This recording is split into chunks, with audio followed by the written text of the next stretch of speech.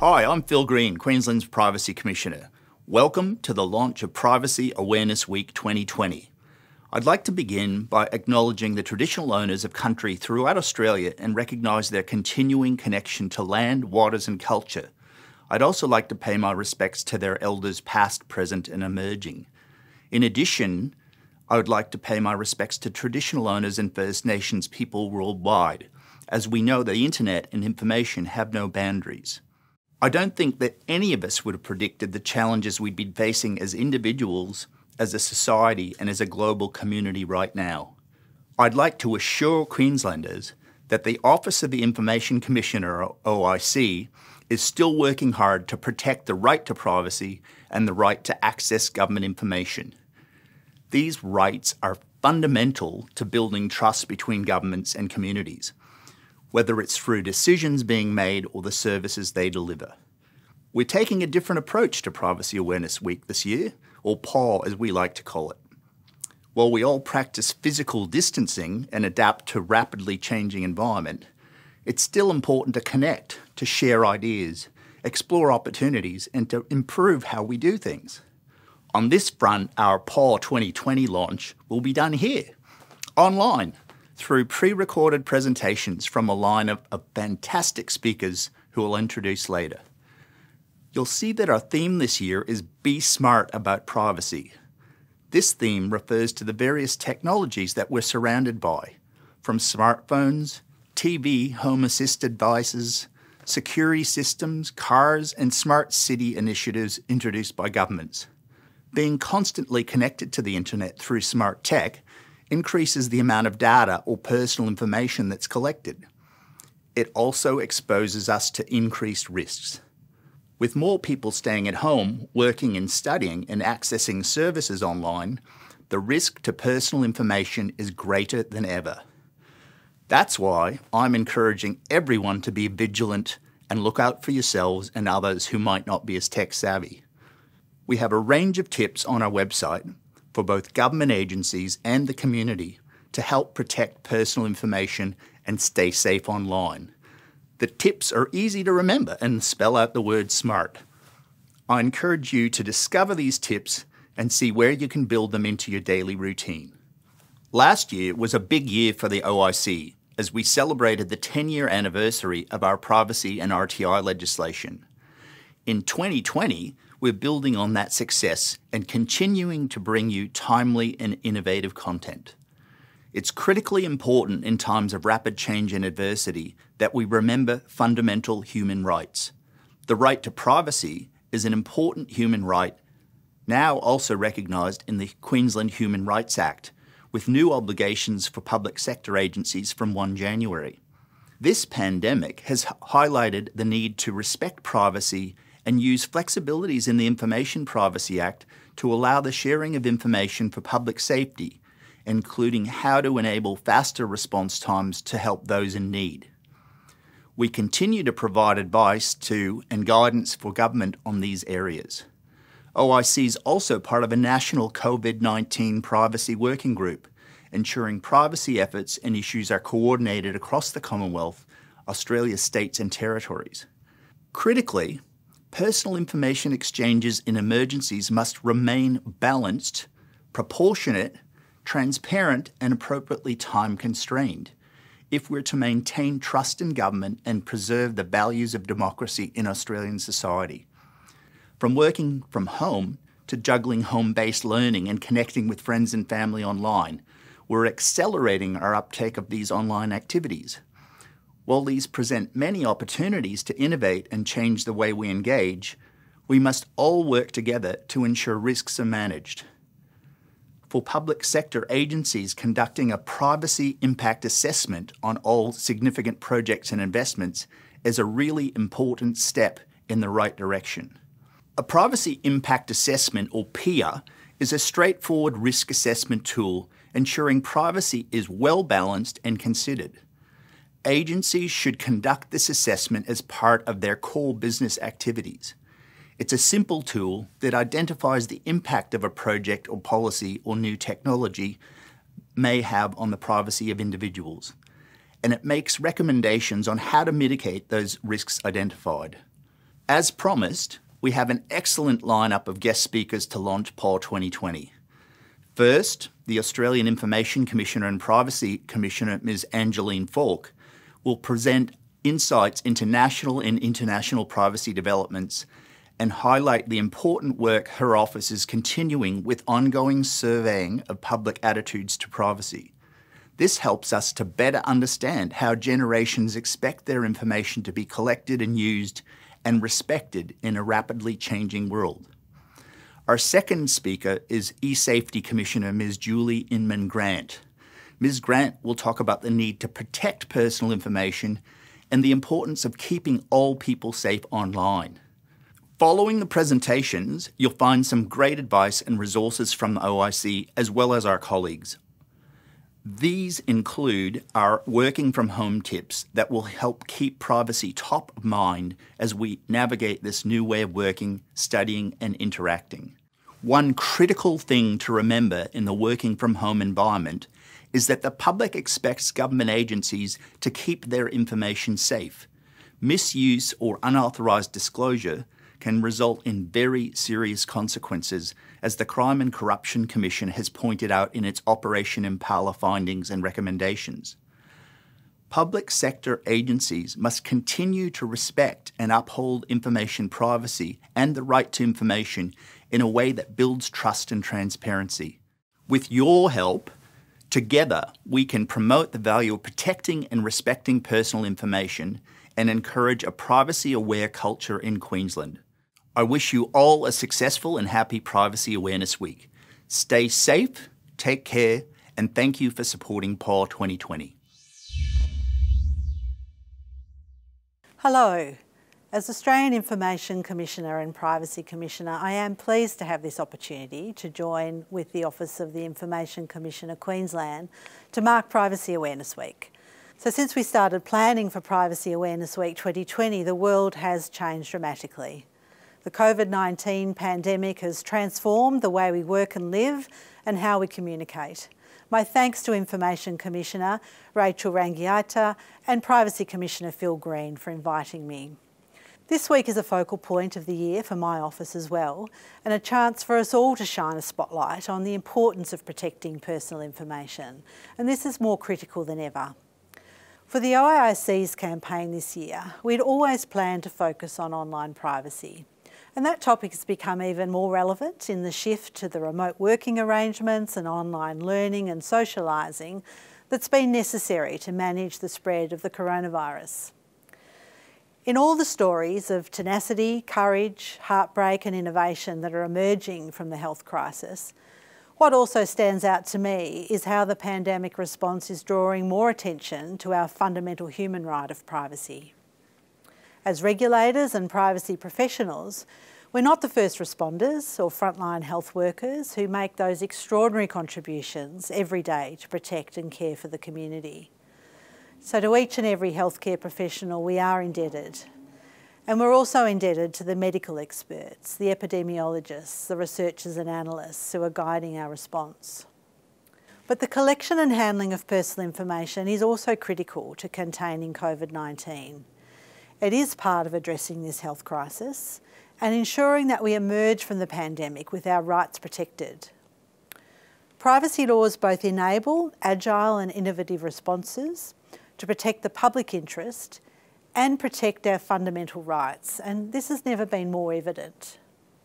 We're having to respond rapidly to privacy issues emerging in our new environment as government and business seek solutions to these public health and economic problems.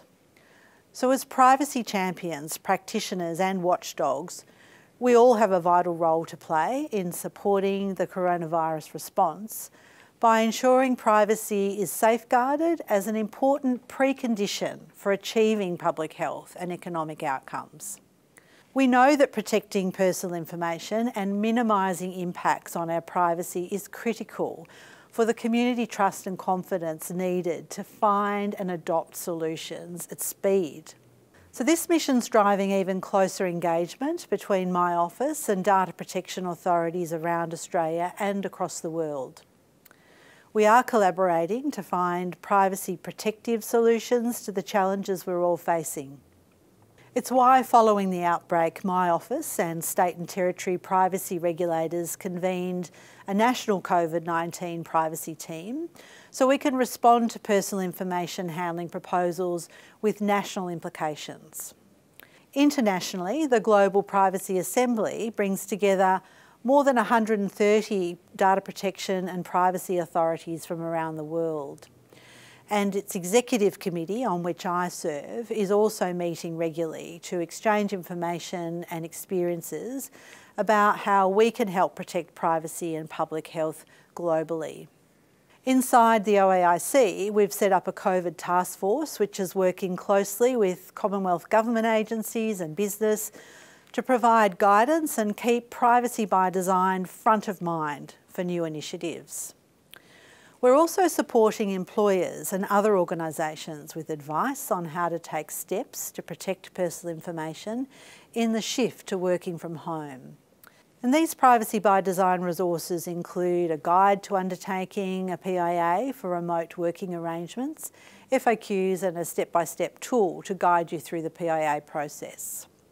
As we make our way through this new world, we must also have a clear path for how we can find our way home when the emergency's over. We do have long-standing principles and methods to help guide us along this path. Privacy impact assessments, the test of whether the collection and use of personal information is a necessary, reasonable and proportionate solution to the problem. To the extent we can, we need to know how and at what point we will step back from the practices that are needed now, but will not be necessary when this crisis is over. This year, my office commissioned a survey of Australians on their attitudes towards privacy. It's a major survey that we carry out every 3 years or so to provide new insights into community attitudes and identify emerging privacy issues to guide our work. We expect to release a report in coming weeks, but in the meantime, I can share a few early insights with you into how Australians are feeling about privacy.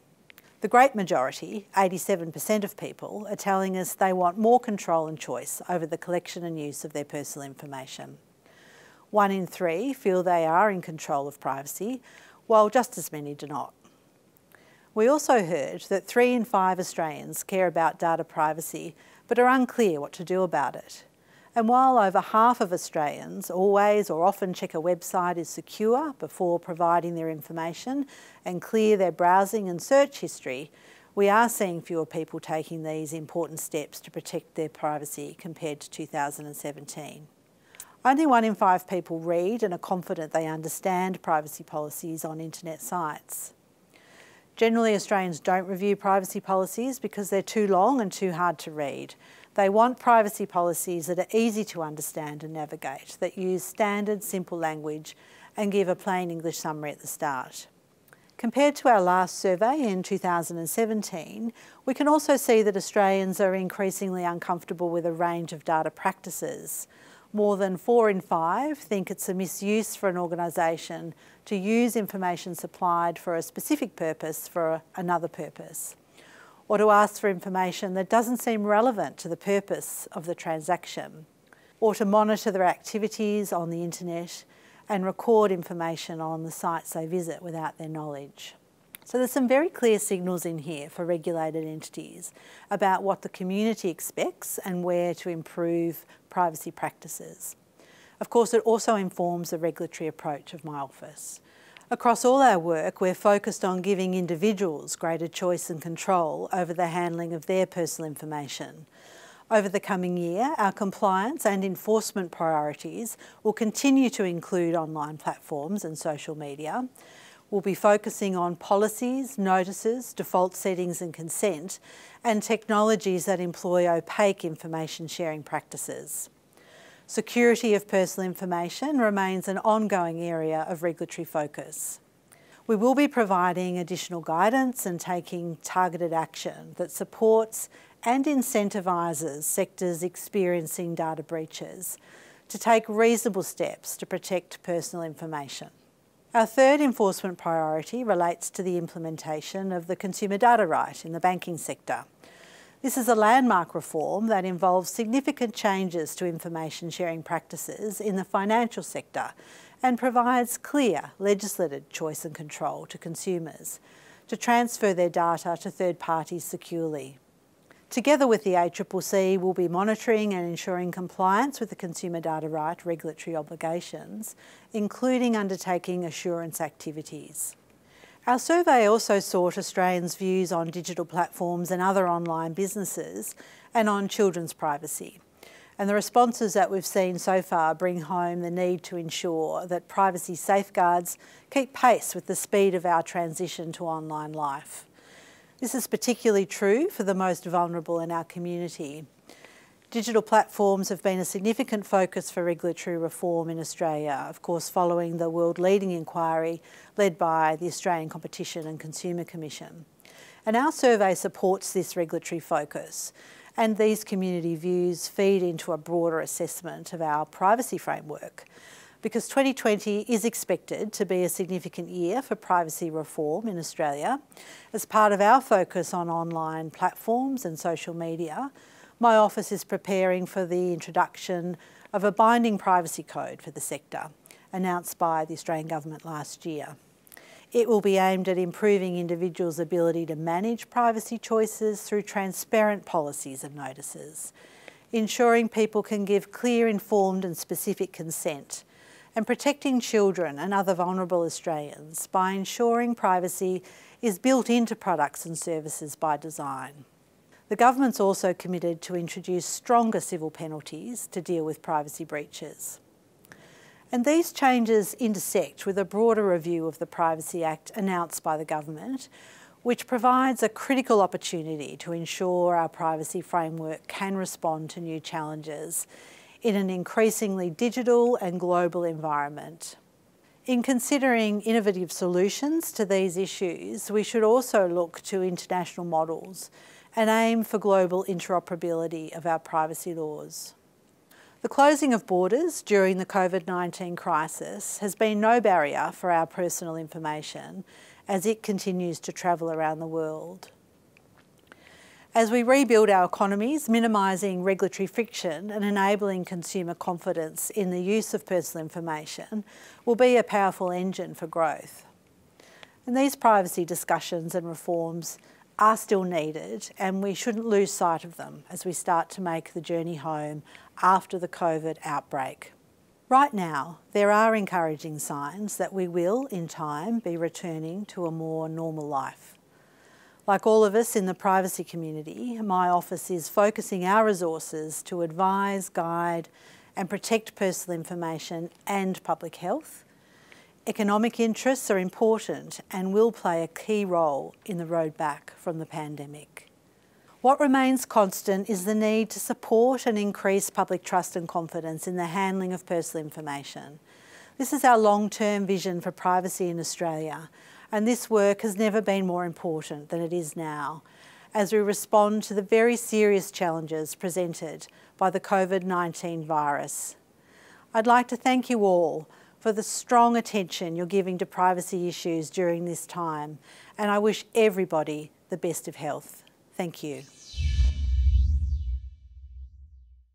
Hi everyone, I'm Julie Inman Grant, eSafety Commissioner for Australia. I'm so sorry we couldn't get together to launch Privacy Awareness Week in Brisbane.